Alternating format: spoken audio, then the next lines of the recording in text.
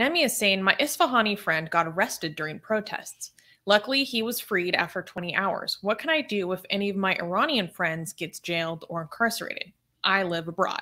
So for those who are not aware, there have been large-scale protests happening in many provinces in Iran, but lately there's been a very big focus on the protests happening in Isfahan that has to do with water shortages and mismanagement and droughts caused by government ineptitude and corruption, basically. So that's kind of the larger context. Well, we have to tell people Isfahan is a city.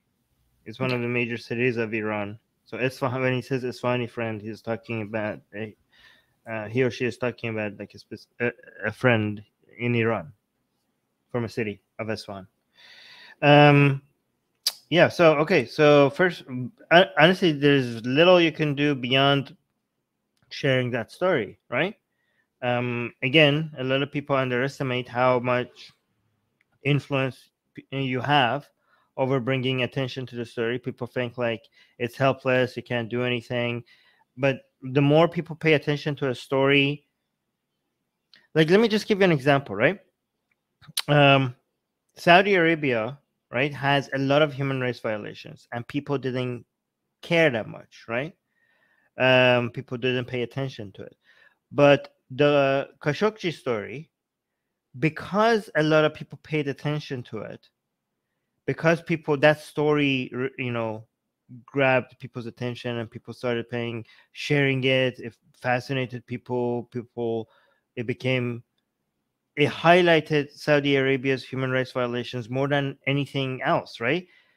What was the difference between all the other, like, that's not like unique, like Khashoggi was just one guy, right? And the fact that he was like a US resident and also a journalist for US media made it so that a lot of people paid more attention. Also, the way he was killed was fascinating for people, right? But it's not like Saudi Arabia wasn't killing people, dissidents left and right all the time. In fact, under Mohammed bin Salman, it had increased, right?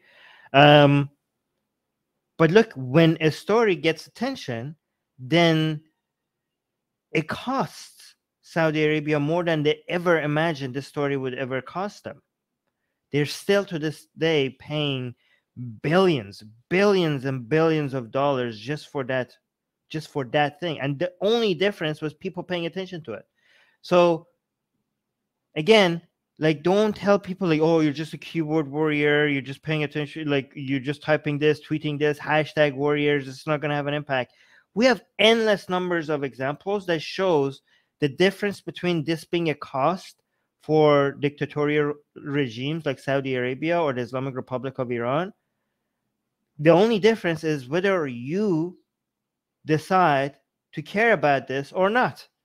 And a simple retweet, a simple like, a simple share, that's what, if it adds up together, makes a difference between these regimes deciding like they care about the international image because it gives them political capital. They care about the backlash they know that in these other countries, people's opinions has an effect on the politics in those countries. That's why, like, if they didn't care, they wouldn't be spending millions of dollars themselves trying to whitewash their human rights record around the world. Like, if it didn't matter, they wouldn't be spending money on ads, trying to get celebrities, for example, to go to Saudi Arabia, or Iran trying to get all these lobbyists, or Iran trying to get assassins to get like kill somebody like Masih Alinejad. Like, if their international image didn't matter, they wouldn't be working so hard in trying to change that, right? So yeah, the best you could do is just to pay attention to what's happening and share the stories when they matter. I mean, they all matter, but the bigger the human rights violations, the more important it is that you share it and you pay attention to it. Don't think about like, you know, in terms of like, how big is my audience? Well, I don't have a, you know, it's more than just your audience. Even if you have a small audience, the simple liking or sharing triggers algorithms on social medias that this is something that needs to be shared with more people. So if you go on a Facebook post or on a YouTube video and you click the share button, you're feeding the algorithm, and the algorithm is like, oh, I need to show this to more people. So even if the size of your audience is small, and again, this is something that doesn't cost you anything. Like people are like, oh, what can I do? And like, I don't have any money. I can't donate. Just share the story. Like, this doesn't cost you anything, right? Again, and even if you think you have take your contribution has been small to this to a bigger movement, at least you know that you did the part, you did the thing. You know what I mean? Like, it doesn't matter how small it was. It matters that you did the thing. You were part of the solution. You weren't one of those people that just stood back and just be like, oh, I guess this is how the world is and we can't do anything about it. You were part of the solution. A small part of the solution, but part of the solution.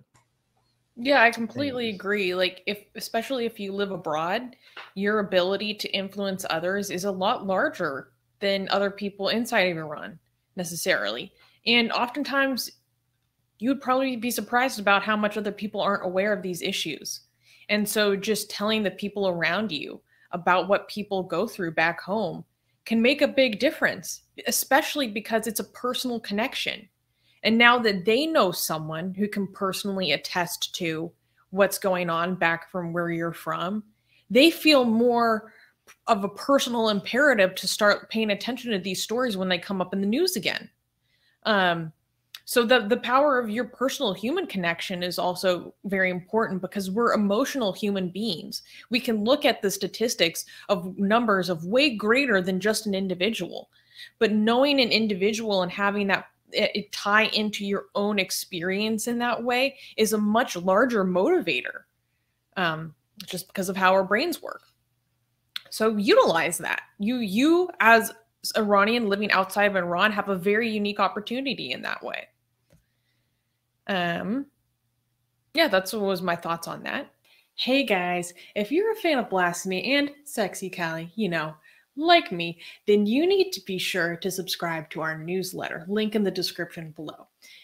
Because if you subscribe, we will send you a free copy of our Blasphemous Art ebook. And let me tell you, it is the tastiest blasphemy that you can find anywhere available today.